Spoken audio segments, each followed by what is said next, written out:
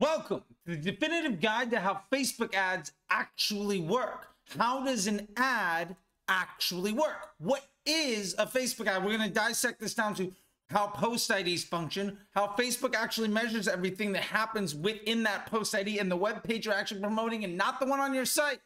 Plus how that actually turns into targeting so that you never need to worry about bidding models or audiences ever again.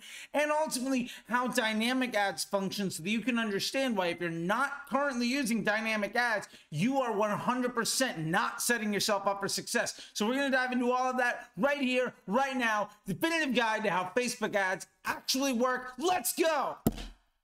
But first, I just want to say this. Thank you very much. I know you could be anywhere on the internet right now, and I'm going to make sure the next half hour is 100% worth your time. If you need more help, go to links.facebookdisruptor.com, sign up for everything, and don't forget to subscribe, ring that bell. Let's go. So, first thing, post IDs. So every time you make an ad, Facebook assigns that ad a post ID. Now, really what this is, that is Facebook's way of designating the file. Where is it on Facebook's website? Because your post ID is actually a web page. If you ever notice the post ID of your ad, it is facebook.com / a bunch of numbers. That's your page ID. And then it'll say posts or videos or something else. And then another / and another long string of numbers. That is the post ID. Every ad you make is actually a web page. Now, what Facebook is doing when they make this web page is they are measuring the click-through rate, the bounce rate, the stickiness, the engagement rate, how likely people are to positively experience with that, and ultimately every downstream metric that you might use on CRO for your own web page and customer journey. Facebook is doing that for every single post, for every single ad that ever gets made, whether it's an organic post or not. And you have to remember, the Facebook news feed is really just a collection of these posts. The Facebook news feed is just a media-rich version of the Google search. So it is just a bunch of web pages that you can scroll through. Anytime you make any post on Instagram or Facebook, that's how it works. And the news feed is just this collation of all of these web pages. So when Facebook is looking at what happens, do people respond positively, right? Do they scroll through a carousel? Do they watch a video? Do they read an image? Do they hit like? Do they share? Do they comment? Do they read the comments section? What are people doing when you show them this web page? How likely are they to see that web page and then leave Facebook right away? How likely are they to, when they see that web page, engage in some way and then come back to Facebook potentially if they leave, or stick around on Facebook for much longer because they were shown that content? What is the correlation to a positive user experience, which is ultimately Facebook's business model, and the content that we are making, the post IDs that we are putting out there? Now, Facebook is ultimately also seeing how people behave and then using that information to choose who else to show your content to. Because remember, even if it's not an ad, if it's just an organic post or maybe an Instagram reel or a TikTok or YouTube short or Pinterest idea pin, ultimately these optimized CPM environments are saying who likes this, who else is eligible to see it, and what happens if we show it to them. And then using that information of how everybody has responded, for instance, how you have responded to content over the last 10, 15 years that you've been on Facebook. What images, what videos, what words make you respond positively or negatively? What types of content, what topics of conversation do you engage with in a way that is desirable for their business model and not a liability to their business model? And based on that, they're going to show you more content that is like that, in which you are going to have a positive user experience. That's why even if two people had the exact same user experience on Facebook, followed the exact same pages, once they start to behave a little bit differently, even if it's not on Facebook, because Facebook is also seeing all of your credit card activity, all the pages that you're on outside of Facebook, all of the content, all of the things that you're doing on your phone. Because remember, you probably don't log out of the Facebook app if you have it on your phone. You're probably not logging out of the Instagram app when it's on your phone. So it's tracking everything that you're doing, all the places that you've been, and collating all of that information in the algorithm to figure out what you want to see. If those two people had everything the exact same, except they didn't live the exact same life, and maybe one person went to one building and somebody went to another website, and they traveled in different directions, they're going to see a different user experience. Even more than that, when it's showing, when we bring ads into the environment, once you start to stop and look at ads, click on ads, or ignore them, that environment, that user experience, that Facebook newsfeed is going to continue to evolve rapidly every time you swipe up to see a refresh on that feed. It is ultimately creating a new user experience. Now, why this is really, really important is because it ultimately breaks down into some fundamentals that we need to understand as marketing advertisers. The first of those being, if we are a liability to somebody's bottom line, in this case, Facebook's bottom line as a business owner, then we have to understand that that's not going to help us reach good people. So if your ad is very buy now, or if your ad is maybe immature, or if your ad is in some way either lacking in data or ultimately not presenting a user experience that Facebook can easily present to somebody else to give them a positive interaction and ultimately meet Facebook's business goals, then your ad is a liability to their business model, and they will charge you a higher CPM. I've been seeing a lot of conversation lately around CPMs of $50, $100. And understand that this is a direct ramification of content being made that is not something that people are responding positively to. Moreover, if you are asking Facebook to deliver you business results that it does not have the data to give you, if you're not out of the learning phase, if you're running a conversion campaign on $50 a day to sell something that's $100 and you're seeing wicked high CPMs, maybe it's because there's nobody for Facebook to know with high confidence is going to see your content positively. And as a result, the other people where Facebook does have more data, where content may have been designed to improve the estimated action rate, they're going to get higher quality impressions. So when that user is swiping, what are they going to see? And these higher quality impressions tend to come when somebody's on the edge of making a purchase, picks up their device. What is that first impression that they're seeing? How likely, like if your ad gets shown only when somebody's 30 minutes into their Instagram news feed, only when somebody's 15, 20 minutes into their reels, only when somebody's been on Facebook for the 8th time today, you're getting lower quality inventory because your web page that you've made on Facebook, remember, when you're making a Facebook post, you're just basically coding a web page. That experience is less desirable for people. Now, if you've been reading the tea leaves here, you're also noticing that this gets down to another fundamental truth, and that Facebook ads do the targeting. There is no benefit to using Facebook ads to audiences to improve your AOV. There's no correlation. There's no correlation between LTV and a custom audience or an interest group or some detailed targeting.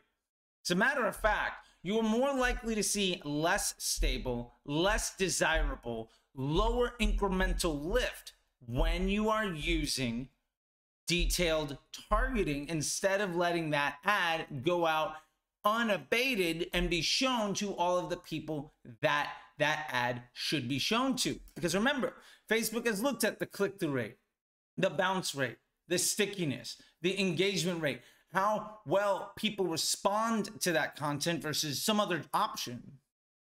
And because of that, Facebook is choosing who else to show it to. Now, organically, this is the people that are following you, or the people that have liked your page, or the people that are in your group. What are they seeing? We also see very aggressively, and something that TikTok moved forward more aggressively than anyone, taking what YouTube was doing beforehand and pushed the needle to the 10,000th degree. And Facebook is getting a lot better at it, where you're seeing reels from accounts that you've never seen before. But because of all of the other content you've engaged with, Facebook thinks you might like to see this. And that's why you could have 100 followers and get a reel, get 1 million views. It's not that your 100 followers watched them, all that many times. It's that you were shown to way more people. In the same way that reach, that view count, that engagement is a meritocracy on the content. The CPMs that you pay with your ads are the exact same type of conversation. If you make content and make ads and produce post IDs that people want to see in their newsfeed, that they engage positively with, that ultimately meets Facebook's business objectives, you are going to see lower and lower CPMs, because the CPM is ultimately a tax on your business relationship with Facebook. And what this really means is every time you pay extra for detailed targeting, because remember, all detailed targeting costs extra. When you pay extra money to restrict and prevent those ads from being shown to everybody that wants to see it, what you're ultimately doing is forcing those ads to be shown to a larger number of people that don't necessarily want to respond positively to it, because you said, out of this 50,000 person or 5 million person audience, I want to make sure that you're showing it with this dollar amount. Now, ultimately, that ad at broad is going to run unrestricted. Every impression that is good for that ad will be delivered, and you are going to win auctions that are far more desirable for your ad account, for your business, ultimately for the bottom line of whatever company that you're running ads for or yourself. And because you're not forcing bad impressions on people, you are allowing Facebook to create better user experiences. So you are, one, being more aligned with Facebook so that you don't have to worry about necessarily getting CPMs that are over $40, $50, $100. That's not going to happen when you use something like this. Also, you're providing greater incremental lift to the rest of your business, because instead of just focusing on this small group of people and paying way more to reach them, you can reach this much bigger group of people for a lot cheaper. And ultimately, that's going to help with your search volume. That's going to help with your email volume. That's going to help with the reach that your TikTok videos get. That's going to help with your email open rate, because you're reaching a higher quality of people at a higher volume for a lower cost. Now, these are simple, basic business economics. These aren't arguable points. Some folks say, well, broad doesn't work for me. My reaction to that is, you haven't tested ads that work at broad. You've only been able to make things work in a small little silo. And ultimately, if your business only works when you can't grow it, how good is your situation to begin with? If you have to rely on lookalike audiences and interest groups that pretty heavily overlap with the data set that you already have, and you're not growing the size of the pie by reaching a whole bunch of new people, then at some point, aren't you just basically working really hard to prevent the growth that you're looking for? And this is one reason why we don't use targeting audiences. Because also, and there's way more videos you can dive into on my channel about this stuff, way more podcasts, way more content, but audiences don't work like you think they do. Remember, an interest group is full of just as many people that feel negatively about that topic as those that feel positively. And 1/3 of that audience is actually there by mistake, because the interest group technology is a decade old. It was invented by Facebook to bring Google advertisers onto the platform 10 years ago. It was introduced in 2012. How good do you think 10-year-old technology is in a rapidly changing digital marketplace? Especially when half of those people are in that interest group because they don't like something. And if 1/3 of the people, even before you start, shouldn't even be there, that means 2/3 of every dollar that you could potentially spend, 2/3 of that entire group is actually bad for you. So if that audience is, say, 3 million people, there's maybe 1 million people that your ad should even be shown to. And now, hopefully, your post ID, the overlap of the people that post ID where Facebook wants to show it to, because remember, Facebook is deciding who wants to see this and who doesn't. Basically, every ad makes its own lookalike audience. Again, that is an analogy and a hard fact. Not arguable. Anybody that disagrees with it, fine. You're wrong, but you can have that opinion. That's fine. I've worked with the engineering department. This is literally how the product was designed. And Facebook has been telling us this for a decade. And everybody ripping off Facebook literally uses the exact same model to grow. TikTok is literally that exact same thing built to grow on that exact same principle. Create content, get data on who likes it, show it to more people who are likely to like it. Show it to more people that look like those that responded positively. Every ad is making its own look-alike audience. We literally just established that in an inarguable, hard data, objective fact function. So we can move on from that conversation. My point here is, if that available audience that you are using, if the overlap, if the Venn diagram of the ads lookalike audience doesn't have a lot of overlap with that other 1 million people, you are spending a lot of time and effort and investing a lot of impressions to tell Facebook that you don't give a damn about their business model. And your CPMs are going to go up. Now, you're going to get some wins. And look, where there is an overlap is great. And maybe you get really solid performance right away. But is it scalable? Is that somebody that is incremental to your business?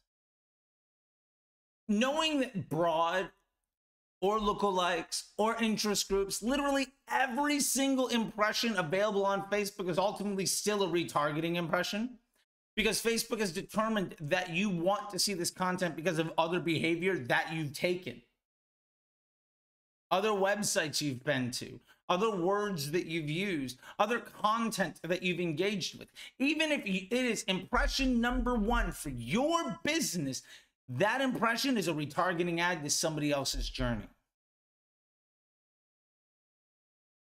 So with all of that being said, if you are dramatically reducing the scope of who you're allowing that ad to see by eliminating the large majority of the people that are in that ad's own lookalike audience, by restricting it down to just the people in the lookalike audience that you've defined, or in the interest group that you've defined, or the retargeting audience that you've defined. When you've paid extra to make it way more difficult for that ad to reach good impressions and ultimately deliver Facebook's business model, which puts you in a good relationship that sets you up for long-term success, when you have paid extra to do worse quality work and you win by getting sales, my argument is this. One, is that sustainable and scalable? The answer is always no. Number two, would that person have bought anyway? Is it incremental?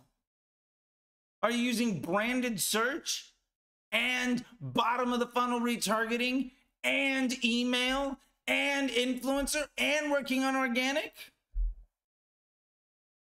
Do you need to do all of that stuff? Or more importantly, Instead of introducing 1,000 new people or 10,000 new people to the business, was it really a good investment to make sure that one person that was going to buy tomorrow still buys tomorrow? What is the opportunity cost of making your Facebook ad look good because you don't understand how the post ID makes an audience? And ultimately, when you pay extra to make success more difficult, does that grow your business? Now, objectively speaking, the answer to that is no. So we can extrapolate from that very simple conversation that using targeting audiences, bad idea. Full stop. There's no use for them. You can get good results today. You can make Facebook look good, but ultimately the business will suffer because you're chasing vanity instead of performance. And if you're not building for the environment that curates good performance, ultimately you're going to struggle because you don't understand how Facebook works. Now, the last thing that I wanted to cover here, because I think it's incredibly important, is dynamic ads.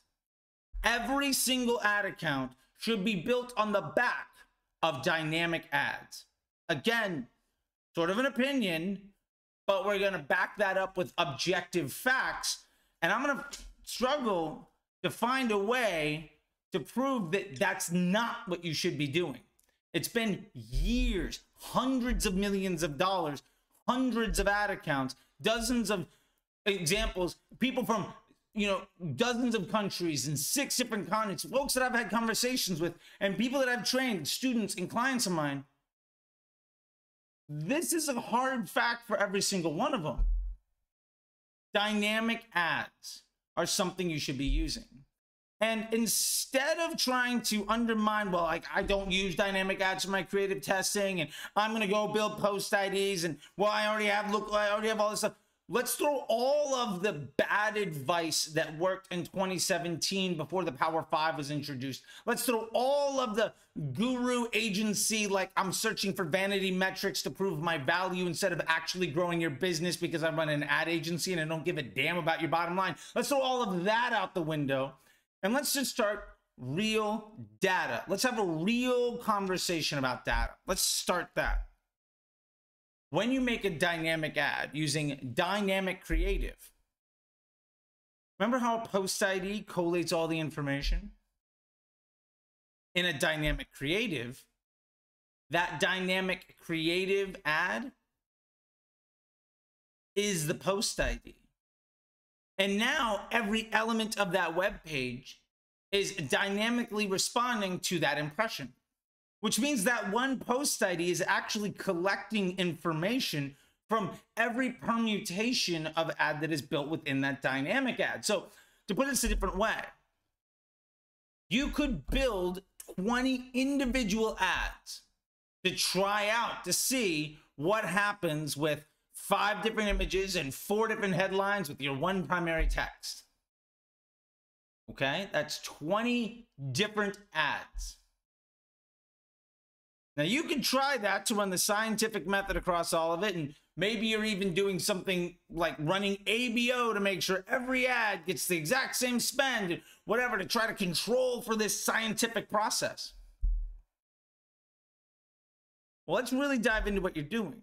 You are making 20 different web pages that don't talk to each other, that are competing against each other in every auction. Odds are the vast majority of them are not good. Maybe there's 2 or 3 of them that are desirable. But because you're trying to get a scientific read on all of the data, forgetting the fact that spend is a meritocracy because Facebook is built on the back of understanding customer journey, so we don't need to do that type of testing. That's not how it works. Then you are investing more heavily in losses than in wins. You're also investing a lot of impression share. The majority of the money that you spent is into an asset that you're not going to use again. So you are investing heavily in disposable assets of no value on the hope that the assets that do work, one, that you're able to identify them, two, that you're able to replicate their success, and three, that you're able to pay off for all of the losses just to break even. Now, when you think about it in that way, that's a pretty terrible way of running a business. In fact, no real business runs like that at scale. That's just playing the lottery, bad for business. Now, moving forward, let's dive into one or two other things about dynamic ads. Instead of competing with each other at every level, now, if we were to instead put all of those elements into one dynamic creative, now that one single post ID, that one web page that has dynamic elements within it, is curating all of the data from everyone to create the best user experience. And then we can extract the post IDs from that by basically seeing an itemized list of permutation by estimated action rate by hitting the Facebook post with comments preview and seeing what out of all of these actually meets Facebook's business objectives. Then we can index that against where did the spend go, what performance do we like, is this test even good, and we can develop high confidence assets built on the back of every bit of investment. So instead of setting 90 cents of every dollar on fire and then hoping that that 1 10-cent investment where we got lucky pays for everything else, we can say that every penny informed the data set of the actual post ID that we're running with. And now on day one, it's launching on the back of all of the work that we've done instead of in spite of all of the work that we've done. Trying to put this in one other way, let me be more obtuse with this and give a real world example. When you make 20 different ads, think about it like this. You're hiring 20 different salespeople that never talk to each other, that are going after the exact same set of leads, often retargeting those leads with each other. So you unleash all of these people to knock on doors in a neighborhood. You're going to have one house be knocked on by 4, 5, 10 of those salespeople. When one of those salespeople gets the sale, is it because they're the best one or because they were the 10th time somebody answered the door? How pissed off am I going to be at your business because every single day I'm getting hit on my door by 2 or 3 of your salespeople and I don't want to buy? The vast majority of people are getting really pissed off at you. But to be fair, that's sort of the industry standard way of running ads, which is horrible. It makes no sense. When you actually break it down as to what you're doing, there's no defense to that logic. It doesn't work. Instead, dynamic ads would say you're going to have one salesperson that knocks on every door, that knows about how that person wants to be communicated to, and instead curates their sales pitch to meet that person's needs, to give them the best chance of positively embracing seeing that salesperson. Now, yes, that one salesperson is going to be smarter. And yes, that one salesperson might hit on a few things early that work and try to replicate that. And yes, that one salesperson isn't necessarily going to tell you this is the best exact permutation of everything, because they don't know. But we can look and see, well, when we showed them this picture, this video, they responded better. When we use this opening line, our headline, they responded better. Now, maybe it's not the best image and the best headline. That's okay. Because ultimately what we're worried about isn't the best single element across each one. What is the collective learning of the entire investment that we've made?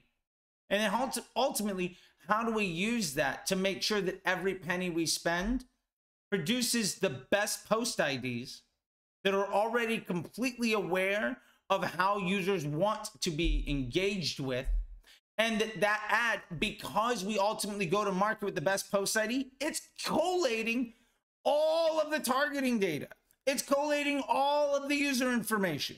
And it's going to go out there and have the best chance for success on day one, because it's not actually day one. It's sitting on the top of every single door that you've knocked on, from every single and permutation of every single sales pitch that you've done. So it's not one salesperson that was lucky enough to get a few people to say yes after a week of just abusing an entire neighborhood. It's the one salesperson that took the time and effort to give a damn about the people before they knocked on the door, that is now really, really good at their job. And you're letting them do the one or two things they do the absolute best, and you're taking the rest of that to market. Now, one of these ideas makes complete sense and actually has a hit rate of about 80-90% of producing really high confidence, really stable assets that you can invest really heavily in. The other one is building individual ads, worrying about audiences, using ABO or manual bidding, and basically running Facebook like it was Google 10 years ago. Which one of those things do you think is ultimately easier, more scalable, more stable, creates a higher bit of incremental lift, and at the end of the day, gets you the lowest CPMs on your account? Sometimes less than $10 on, domestic US conversion objective campaigns. And then which one of those do you think is really commonly used by the same people that whine about $50 CPMs, that are still trying to tell you what type of ad works really well today, what audience is working really well today? And I'll leave it at that. I'm going to not throw in too many pejoratives because I'm trying to be a nicer guy. Anyway, that's something for you to think about. This is how Facebook ads actually work. Again, from the engineering team and the product team, because I was there when we built it over the last 10 years, giving feedback on hundreds of millions of dollars of spend. That's the insight I'm trying to give you today. Once again, thank you if you made it this far. Please hit like, please subscribe, please comment. Just go ahead and like the video if you made it this far. It means everything to YouTube's algorithm to tell them that you responded positively to this, so they're going to show it to more people. And if you like this too, subscribe if you're listening to it on podcast, share it with your friends, comment with any questions you have, and thank you so, so much. And until next time, I'll see you on the internet. Think YouTube thinks you should like some of this stuff, go ahead and subscribe there. Links.facebookdisruptor.com. Go there to find a million more resources. I'll see you later. Bye.